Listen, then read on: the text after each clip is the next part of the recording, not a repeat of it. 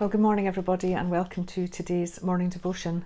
And today I've just got a devotion to share with you that I've got from the U Bible app, and this is an app that I think is really good.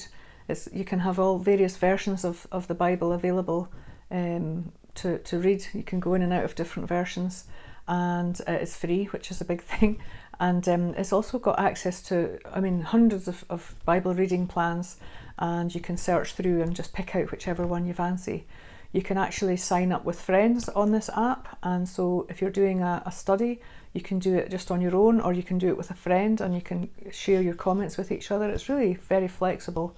And so today I found this plan, which is called Good News Encouragement for a World in Crisis. And I thought that might actually fit in quite well right now, because it feels very much like the world is a little bit in crisis. I mean, we're beginning to move through and things are beginning to ease, which is great, but we're not out of the woods yet, and we have to still be mindful of the guidelines that we're being passed on to us through the government sources. But for the moment, I just wanted to read you out this devotional, and there's a fair bit of scripture reading that goes with it, which I'll get back to in a minute. So let me read you what it says. God has good plans. We're living in an unprecedented time as we navigate the life-threatening and economy-shaking struggles we're facing because of the COVID-19 pandemic. In the past, we've seen catastrophic diseases, disasters, and wars impact various countries, but this is different. At this time, the whole world has something in common. We're trying to survive a deadly virus. So, as followers of Jesus, how do we make sense of this? What do we do with our questions to God and our questions of God? How do we find good news in a continual stream of bad news? And how do we grasp how this fits into the all-familiar passage of Jeremiah 29:11, which says, "For I know the plans I have for you, says the Lord. They are plans for good and not for disaster, to give you a future and a hope." This verse gives hope, and it is our spiritual security blanket in hard times. It's printed on t-shirts, etched on coffee mugs, and stamped on greetings cards. While God is a hope giver, we have to understand the context of this cherished verse. Jeremiah prophesied to the Israelites in the southern kingdom of Judah before they were taken captive in 586 BC by King Nebuchadnezzar of Babylon. In Jeremiah 27, he prophesied that they would soon serve this king, his son, and his grandson, and that everything would be under their control. And you can read about that in Jeremiah 27, verses 6 and 7. In the next chapter, a false prophet named Hananiah told the people that God would free them and restore everything to them in 2 years. Jeremiah challenged Hananiah because of his lies. He also said Hananiah would die, and in 2 months he was dead. In chapter 29, Jeremiah encourages the people to live their lives while they're in exile, to work, marry, plant, eat, and multiply. He tells them they'll be in Babylon for 70 years and then they'll be brought home again. God's plans of a hope and a future for his chosen people probably didn't match what their idea was.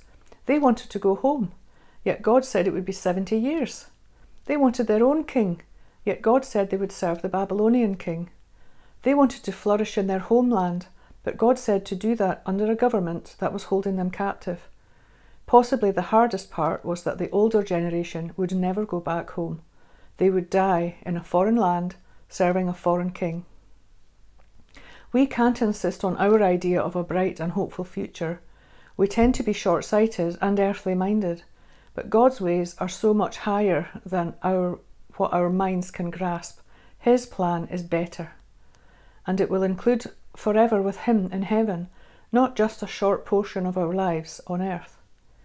If our hope is laced with doubt, fear, and anxiety, we can change that today.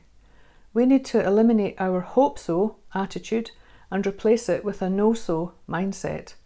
Our hope should never be tethered to the conveniences and pleasures the world offers or the ease of a situation. Instead, we fasten our minds to the promises and truths in the Word of God and fix our sights on the day when our bright, glorious, and eternal future is made a reality. Instead of wishing away our days in the predicament we're in, let's have confidence that God will deposit hope into us no matter what we're facing. And that's just the short devotional that goes with this, but there's actually quite a bit of Bible reading if you want to have a look at that yourself. And it's suggesting that you read Jeremiah, the whole chapter of 27 and the whole chapter of 28, which gives you the context that very famous verse in Jeremiah 29:11 comes in, about God giving us that hope and the future. And it also includes that section in Jeremiah 29 from verse 1 to 14, and then the sort of banner scripture for this particular devotional is Romans 15 verse 13, and it says, "May the God of hope fill you with all joy and peace as you trust in him, so that you may overflow with hope by the power of the Holy Spirit." And amen. I think that's a fabulous thought, that we would have so much hope that it would be overflowing. And what that means is that we don't just have enough hope for ourselves. We don't just have enough hope to keep us going, to keep our heads above water, to keep our eyes, looking up the way. We've got enough to spare. We've got hope overflowing. So we've got enough for those around us, those who perhaps are struggling a bit more at this time, those who perhaps don't have God in their lives. They haven't surrendered to Christ in the way that we have. And so we can be a help to others, and we can share that hope that we have. And Scripture does tell us that we should be ready in and out of season to share the reason for that hope. And so, in these days when people potentially have a lot more questions about what is going on in the world than they normally do, let's all be ready with the reason for our hope, so that we can share that with people if we have the opportunity. So let's just pray together. Lord, we just thank you so much that you give us hope. Lord, thank you that the hope that you give us isn't the sort of fingers crossed and hope for the best kind of hope, but Lord, it's a solid hope that we can rely on, Lord, because you are the rock and we're standing on you. And therefore, if what you say is hope, Lord, it's not just a might happen and we'll wait and see. Lord, we know it's a certainty and it's a surety. So Lord, help us to have our eyes fixed on you in these days, that, Lord, we will see your good news in the midst of all of the news that we come across in and around our world today. Thank you, Lord, that you do have a plan and a purpose for us. And Lord, I just want to pray for each one of us, Lord, that you would help us to fix our eyes on that, Lord, and help us to be prepared to accept the plan and the purpose that you have, even if it might look a little bit different to the plan and the purpose that we fancy.